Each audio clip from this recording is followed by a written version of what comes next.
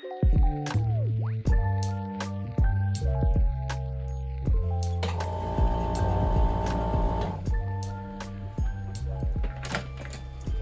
right, so customer had a repair attempt here, and this is some of the aftermath.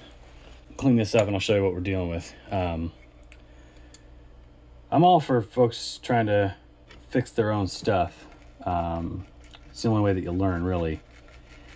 But I would suggest working on larger components first and then work your way down.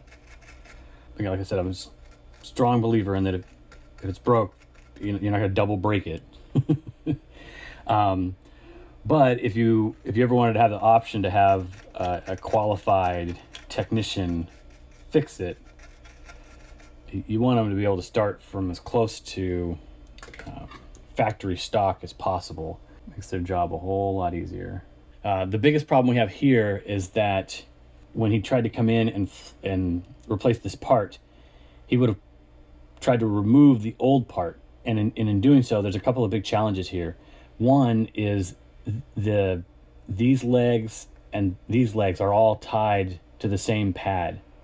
And so that pad acts as like a heat sink. So you come in with your soldering iron and you see it melting on like the surface, or you see this leg here, which has just its own little trace by itself. It looks like it's wet and it's melted, and you go to yank on the part and it doesn't come, and that's because the back side on the bottom part of the leg is still solid because it's shedding all of its heat over to here. So you have to get this entire thing up to temperature, or before that'll flow if you come in with the wrong tools, or at least you have to get to this point here at that temperature.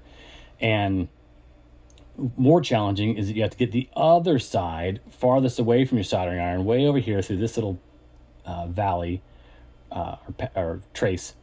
This is also thermally conducting away heat into this massive pad here. And so if you go to yank on the part, it's not going to come up easily with a regular soldering iron, okay?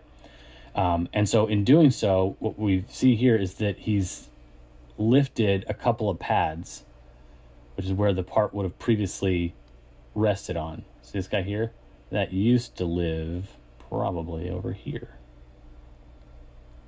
There. Now, if we're lucky, that pad goes to nothing. I'm gonna have to look at the schematic and the board layout. But looking here, sometimes almost always, they put a pad to let the leg anchor to. Oh no, I can see a bit of a trace there. So that, see how it's curled up on the end? So it's probably went this way and laid out flat. Come on, out there, little booger. Yeah, see, it's like a little ribbon. It's like rolled up here. So this probably went there. And if I flattened that out, it would probably connect to this. But I'll double check that for sure. That's broken also. This is some of the subtle stuff that unless you get in here with a microscope, you might miss. But it looks to me that this trace here that comes off this capacitor makes kind of a 90-degree turn this way and picks up one of the legs of that package, and it's cracked along there. It's really subtle, but it's there. So I'll have to repair that as well.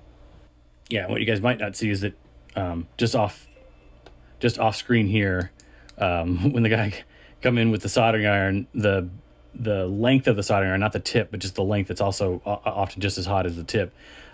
It was melting all sorts of relays and other components and stuff that are adjacent to this thing. So now I got to go double check all those as well. So cool. All right, next step's to repair some of these traces and get the new part in. So let's give it some flux. I think I got the right orientation. Not sure. One of you guys scroll back to the beginning and tell me if I got it right. There we go. So the flux is also going to help hold the part down, keep it from popping around on you.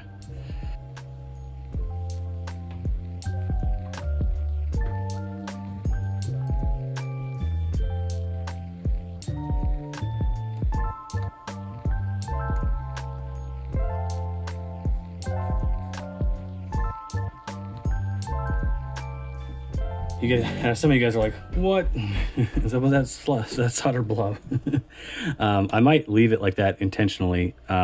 There are some theories that this part it overheats, and that it also is getting voltage spikes from different rails, and it's in danger. There's some ESD dangers, a lot of speculation. So a big glob like that,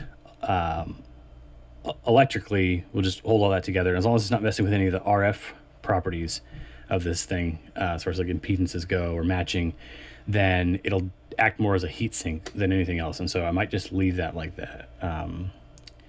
If I need to clean it up later to get a part in or inspect something, I will. But that's that. So now we just need to make some of the other repairs, but I'm going to go consult. I've got some 20 puff capacitors on their way.